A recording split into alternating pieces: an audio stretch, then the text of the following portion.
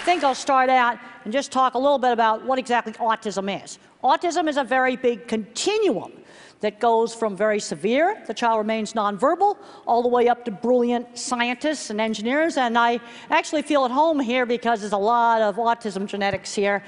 You wouldn't have any... It's a continuum of traits. When does a nerd turn into, Asperger, which is just mild autism? I mean, Einstein and Mozart and Tesla would all be probably diagnosed as autistic spectrum today.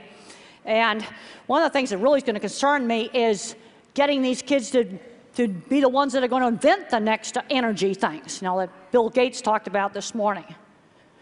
Okay, now if you want to understand autism animals, and I want to talk to you about different ways of thinking, you have to get away from verbal language. I think in pictures. I don't think in language.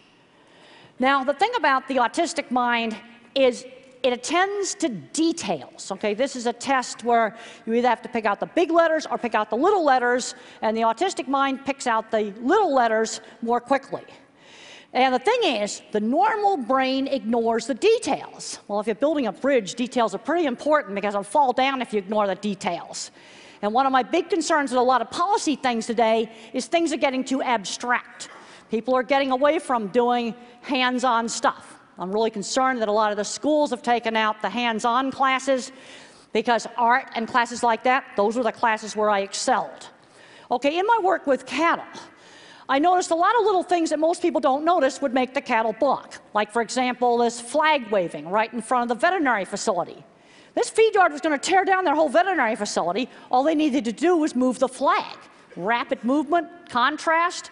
In the early 70s when I started, I got right down in the chutes to see what cattle were seeing. People thought that was crazy. A coat on a fence would make them balk. Shadows would make them balk. A hose on the floor. People weren't noticing these things. A chain hanging down. And that's shown very, very nicely in the movie. In fact, I loved the movie how they duplicated all my projects. That's the geek side. My drawings got the star in the movie, too. And actually, it's called Temple Grand and not Thinking in Pictures.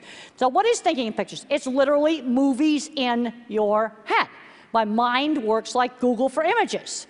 Now, when I was a young kid, I didn't know my thinking was different. I thought everybody thought in pictures. And then when I did my book, Thinking in Pictures, I started interviewing people about how they think. And I was shocked to find out that my thinking was quite different. Like if I say, think about a church steeple, most people get this sort of generalized, generic one. Now, maybe that's not true in this room, but it's going to be true in a whole lot of different places. I see only specific pictures. They flash up into my memory just like Google for pictures. And in the movie, they've got a great scene in there where the word shoe is said and a whole bunch of 50s and 60s shoes pop into my imagination. Okay, there's my childhood church, that's specific. There's some more, Fort Collins. Okay, how about famous ones? And they just kind of come up kind of like this, just really quickly, like Google for pictures.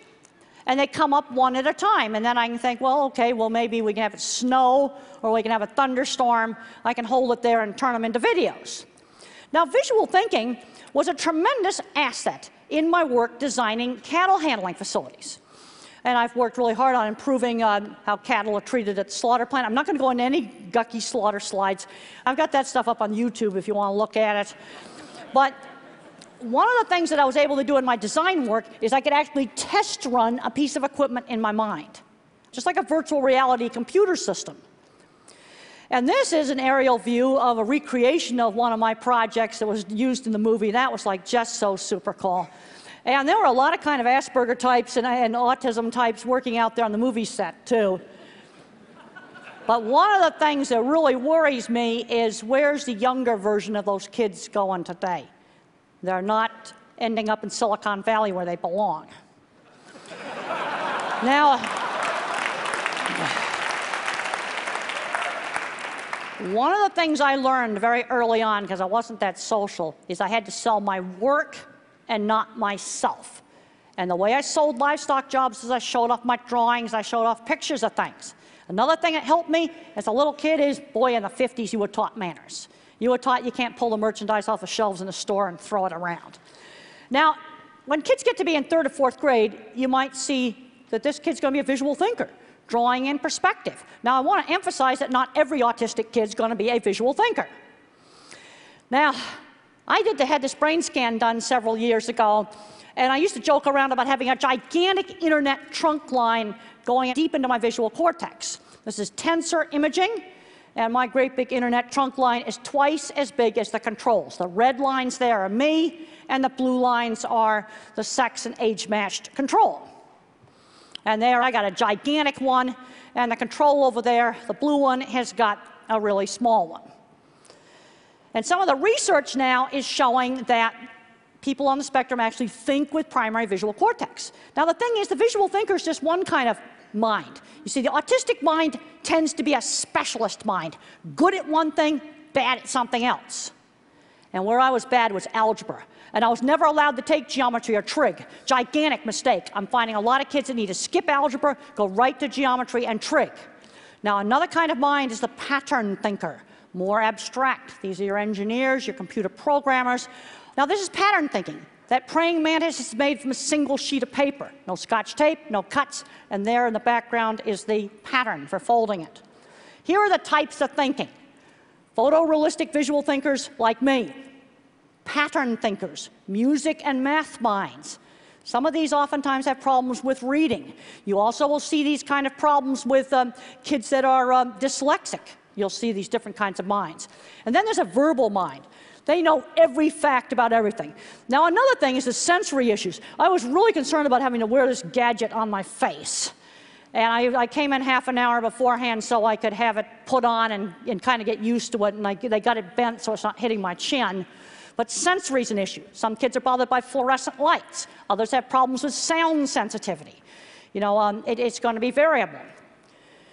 Now, visual thinking gave me a whole lot of insight into the animal mind. Because think about it, an animal's a sensory-based thinker, not verbal. Thinks in pictures, thinks in sounds, thinks in smells. Think about how much information there is there on the local fire hydrant. He knows who's been there, when they were there, are they friend or foe? Is there anybody he can go mate with? There's a ton of information on that fire hydrant. It's all very detailed information. And looking at these kind of details gave me a lot of insight into animals. Now, the animal mind, and also my mind, puts sensory-based information into categories. Man on a horse and a man on the ground, that is viewed as two totally different things. You can have a horse that's been abused by a rider. They'll be absolutely fine with the veterinarian and with the horseshoer, but you can't ride him. You have another horse where maybe the horseshoer beat him up, and he'll be terrible for anything on the ground with the veterinarian, but a person can ride him. Cattle are the same way. Man on a horse, a man on foot, they're two different things. You see, it's a different picture. See, I want you to think about just how specific this is. Now, this ability to put information into categories, I find a lot of people are not very good at this. Like when I'm out troubleshooting with equipment or problems with something in a plant, they don't seem to be able to figure out, do I have a training people issue, or do I have something wrong with the equipment? In other words, categorize equipment problem from a people problem. I find a lot of people have difficulty doing that. Now, let's say I figure out, is an equipment problem, is it a minor problem with something simple I can fix, or is the whole design of the system wrong? People have a hard time figuring that out. Let's just look at something like, solving problems with, making airlines safer. Yeah, I'm a million-mile flyer. I do lots and lots of flying. And, like if I was at the FFA, what would I be doing a lot of direct observation of? It would be their airplane tails. 5 fatal wrecks in the last 20 years. Tail either came off or steering stuff inside the tail broke in some way. It's tails, pure and simple. And when the pilots walk around the plane, guess what? They can't see that stuff inside the tail. Now as I think about that, I'm pulling up all of that, specific information. It's specific. See, my thinking's bottom up. I take all the little pieces and I put the pieces together like a puzzle. Now here's a horse that was deathly afraid of black cowboy hats. He'd been abused by somebody with a black cowboy hat. White cowboy hats, that was absolutely fine. Now the thing is, the world is going to need all of the different kinds of minds to work together. We've got to work on developing all these different kinds of minds. And one of the things that's driving me really crazy as I travel around and I do autism meetings, is I'm seeing a lot of smart, geeky, nerdy kids, and they just aren't very social, and nobody's working on developing their interest in something like science. And this brings up the whole thing of my science teacher. My science teacher is shown absolutely beautifully in the movie. I was a goofball student when I was in high school. I just didn't care at all about studying until I had Mr. Carlock's science class. He was now Dr. Carlock in the movie. And he got me challenged to figure out an optical illusion room. This brings up the whole thing of you got to show kids interesting stuff. You know, one of the things that I think maybe TED ought to do is tell all the schools about all the great lectures that are on TED. And there's all kinds of great stuff on the internet to get these kids turned on. Because I'm seeing a lot of these geeky, nerdy kids, and the teachers out in the Midwest and other parts of the country, when you get away from these tech areas, they don't know what to do with these kids. And they're not going down the right path. The thing is, you can make a mind to be more of a thinking and cognitive mind, or a mind can be wired to be more social. And what some of the research now has shown in autism is there may be extra wiring back here in the really brilliant mind, and we lose a few social circuits here. It's kind of a trade-off between thinking and social. And then you can get into the point where it's so severe, you're going to have a person that's going to be nonverbal. In the normal human mind, language covers up the visual thinking we share with animals. This is the work of Dr. Bruce Miller, and he studied Alzheimer's patients that had frontal temporal lobe dementia. And the dementia ate out the language parts of the brain, and then this artwork came out of somebody that used to install stereos in cars. Now, Van Gogh doesn't know anything about physics, but I think it's very interesting that there was some work done to show that this eddy pattern in this painting followed a statistical model of turbulence. This brings up the whole interesting idea of maybe some of this mathematical patterns is in our own head. And the Wolfram stuff, I was taking notes and I was writing down all the search words I could use, because I think that's going to go on in my autism lectures. We've got to show these kids interesting stuff. And they've taken out the auto shop class and the drafting class and the art class. I mean, art was my best subject in school. We've got to think about all these different kinds of minds, and we've got to absolutely work with these kind of minds, because we absolutely are going to need these kind of people in the future. And let's talk about jobs. Okay, my science teacher got me studying because I was a goofball that didn't want to study. But you know what? I was getting work experience. I'm seeing too many of these smart kids that haven't learned basic things like how to be on time. I was taught that when I was 8 years old. You know, how to have table manners at Granny's Sunday party. I was taught that when I was very, very young. And when I was 13, I had a job at a dressmaker's shop selling clothes. I did internships in college. I was building things, and I also had to learn how to do assignments. You know, all I wanted to do was draw pictures of horses when I was little. Mother said, well, let's do a picture of something else. They got to learn how to do something else. Let's say the kid's fixated on Legos. Let's get them working on building different things. The thing about the autistic mind is it tends to be fixated. Like if the kid loves race cars, let's use race cars for math. Let's figure out how long it takes a race car to go a certain distance. In other words, use that fixation in order to motivate that kid. That's one of the things we need to do. And really get fed up when the teachers, especially when you get away from this part of the country, they don't know what to do with these smart kids. It just drives me crazy. What can visual thinkers do when they grow up? They can do graphic design, all kinds of stuff with computers, photography, industrial design. The pattern thinkers, they're the ones that are going to be your mathematicians, your software engineers, your computer programmers, all of those kinds of jobs. And then you've got the word minds. They make great journalists, and they also make really, really good stage actors. Because the thing about being autistic is I had to learn social skills like being in a play. You just have to learn it. And we need to be working with these students, and this brings up mentors. You know, my science teacher was not an accredited teacher. He was a NASA space scientist. Now, some states now are getting it to where if you have a degree in biology or a degree in chemistry, you can come into the school and teach, biology or chemistry. We need to be doing that. Because what I'm observing is the good teachers for a lot of these kids are out in the community colleges. But we need to be getting some of these good teachers into the high schools. Another thing that can be very, very, very successful is there's a lot of people that may have retired from, working in the software industry. And they can teach a kid. And it doesn't matter if what they teach them is old. Because what you're doing is you're lighting the spark. You're getting that kid turned on. And you get them turned on, then you'll learn all the new stuff. Mentors are just essential. I cannot emphasize enough what my science teacher did for me. And we've got to mentor them, hire them. And if you bring them in for internships in your companies, the thing about the autism, Asperger kind of mind, you got to give them a specific task. Don't just say design new software. You got to tell them something a lot more specific.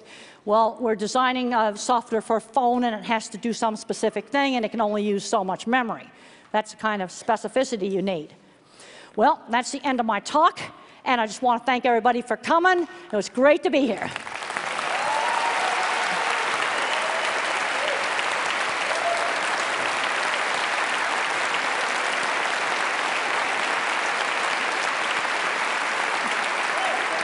Okay. Oh, you have a question for me? Yeah, okay. Yeah. Thank you. Thank you so much for that. You once wrote, I like this quote, "If by some magic autism had been eradicated from the face of the earth, then men would still be socializing in front of a wood fire at the entrance to a cave." Because who do you think made the first stone spear? It was the Asperger guy, and if you were to get rid of all the autism genetics, there'd be no more Silicon Valley, and the energy crisis would not be solved. So I want to ask you a couple other questions, and if any of these feel inappropriate, it's okay just to say next question. But if there's someone here who has an autistic child or knows an autistic child and feels kind of cut off from them, what advice would you give them? Well, first of all, we got to look at age. If you have a 2-, 3-, or 4-year-old, no speech, no social interaction, I can't emphasize enough, don't wait. You need at least 20 hours a week of one-to-one teaching. The thing is, autism comes in different degrees. There's going to be about half the people on the spectrum that are not going to learn to talk, and they're not going to be working in Silicon Valley. That would not be a reasonable thing for them to do. But then you got these smart, geeky kids, the touch of autism, and that's where you've got to get them turned on with doing interesting things. I got social interaction through shared interests. I rode horses with other kids. I made model rockets with other kids. Did electronics lab, with other kids. And in the 60s, it was gluing mirrors onto a rubber membrane on speaker to make a light show. That was like, we consider that super cool. Is it unrealistic for them to hope or think that that child loves them, as some might most wish? Well, let me tell you, that child will be loyal, and if your house is burning down, they're going to get you out of it. Wow. So most people, if you ask them what are they most passionate about, they'd say things like, my kids, or my lover, or... What are you most passionate about? I'm passionate about that the things I do are going to make the world a better place. When I have a mother of an autistic child say, my kid went to college because of your book or something, or one of your lectures, that makes me happy.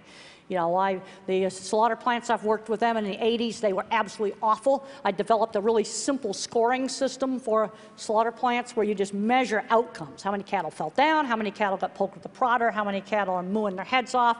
And it's very, very simple. You directly observe a few simple things. It's worked really well.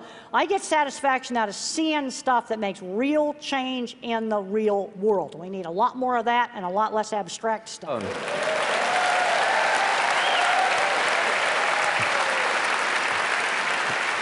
When we were talking on the phone, one of the things you said that really astonished me was, you said one thing you were passionate about was server farms. Tell me about that. Well, the reason why I got really excited and I read about that, it contains knowledge. It's libraries. And to me, knowledge is something that is extremely valuable. So maybe over 10 years ago now, our library got flooded, and this is before the internet got really big, and I was really upset about all the books being wrecked because it was knowledge being destroyed. And server farms or data centers are great libraries of knowledge. Temple, can I just say it's an absolute delight to have you at TED. Well, thank you so much. Thank you.